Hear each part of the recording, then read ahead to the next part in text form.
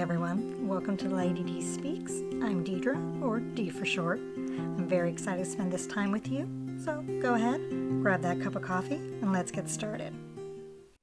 So, oh my goodness guys, I cannot believe that summer break is almost here, or for even many of you it's already started.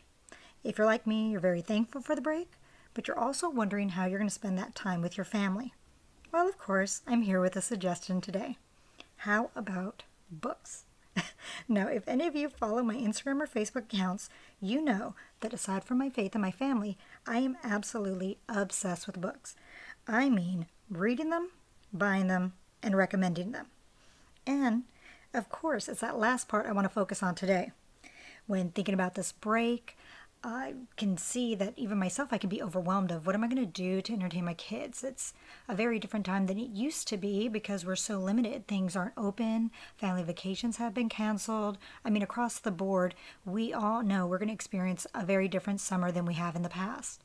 So I was thinking, how can we make it productive and still fun for our kids and kind of a family interaction all together? So back in May, I actually posted a blog called Make a Connection. And it was specifically an activity and project my family and I did together. We created what is called a little free library, which, again, if you've read my blog, you'll know exactly what I'm talking about. You can even go to their website. It's a beautiful and a wonderful idea. It's basically creating what it sounds like, a little library that you place in front of your house, or if you got or have gotten permits from the city and other locations, basically a box with books that you want to share with others, and it's totally based on the honor system called Take a Book, Leave a Book. And it's allowing everybody in your community to have access to books. You can choose whether they're all kid books or a mixture of age range. It's really up to you as you would be the steward of this library. And I absolutely was in love with that idea. Aside from many other dreams I have, of course, one was to have, and I should say still is to have, a bookstore. I don't know why, I just love the idea of a cozy, quaint place where I can get to know my community and we all gather around books and just everyone enjoying it. So, of course, financially, I'm not in that place where that's realistic to do right now, but this free little library was perfect. So, of course, after months of planning, thinking, looking, and researching, I figured the best idea was for us just to go ahead and buy a pre-manufactured box. Of course, you can create one from scratch, even using different ideas and repurposing materials that you may have at home. Again, if you go online, you could see a number of great examples of these kinds of things. Anyhow, when we got started, I was really surprised, and in that, I mean in the best and most positive way imaginable, that my girls were getting to interact with my husband when assembling it, using the different tools and drills, and seeing their excitement in getting and creating something from virtually nothing as far as they could see.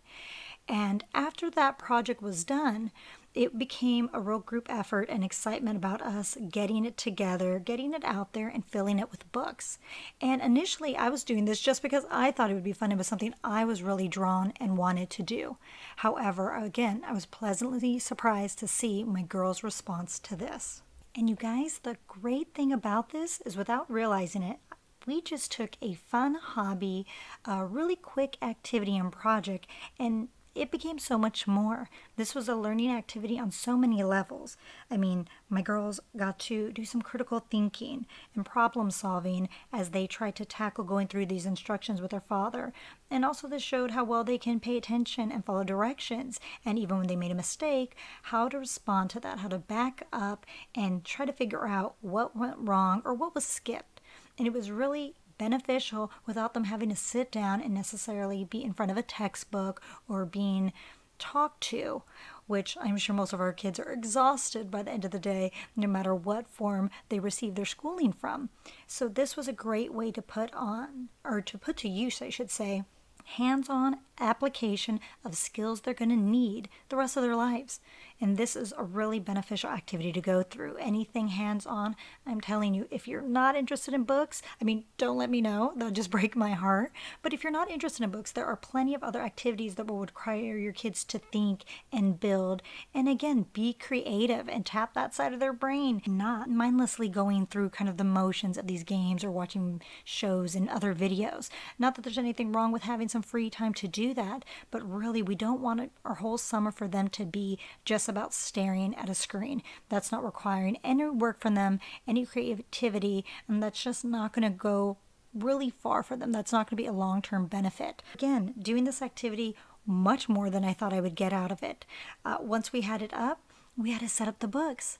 Again, my girls also got to tap into their charitability and what they wanted to share with those around them. Of course, there are special books that they just can't bear to part with, and there's no shame in that. But there were other books that they enjoyed but wanted, and now were willing to allow others to take part in getting to enjoying them as well.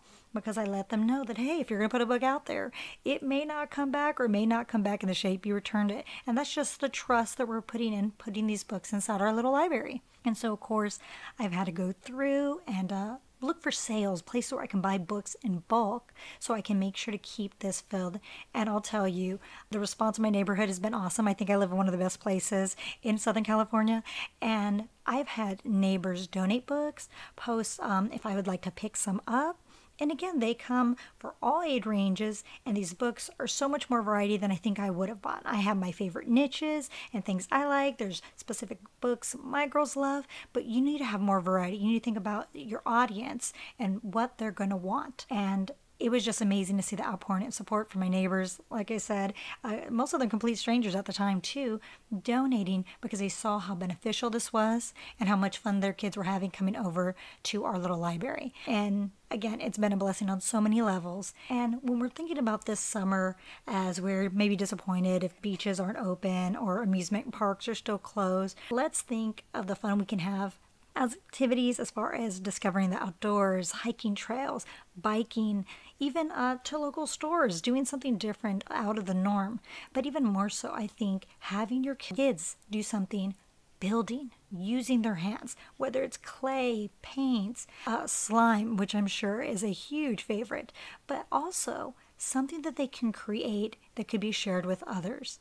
Whether that is making pottery for plants you'll put in your garden or that you'll give to your neighbors.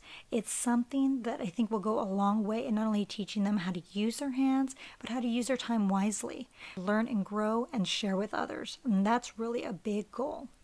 But if a little free library isn't for you and your family, go ahead and pose a question to your kids. Ask them what they would like to do. What do they think would be a benefit for the community, your guys' neighborhood, help the environment? I mean, really open up the conversation and let them think about it and let them give you some ideas of what would be a fun idea for a craft or a summer project this year. I mean, you may be surprised with what they come up with.